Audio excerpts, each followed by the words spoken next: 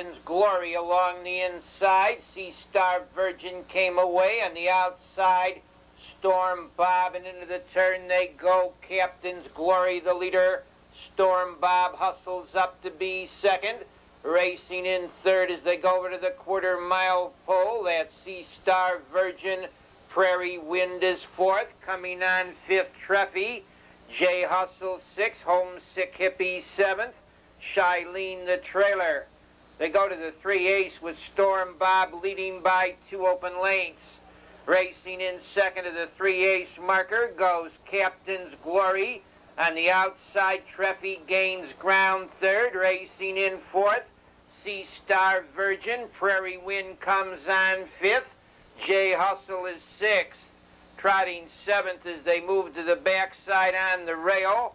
Homesick Hippie, Shylene the trailer. Into the half-mile mark in 1 minute and 2/5. Storm Bob leads.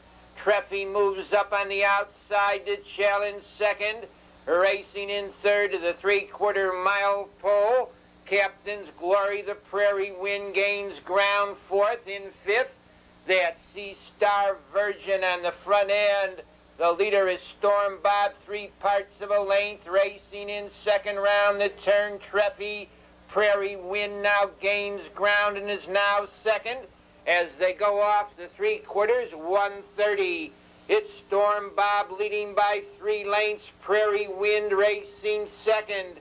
In the lane, Storm Bob leads. Prairie Wind out there second.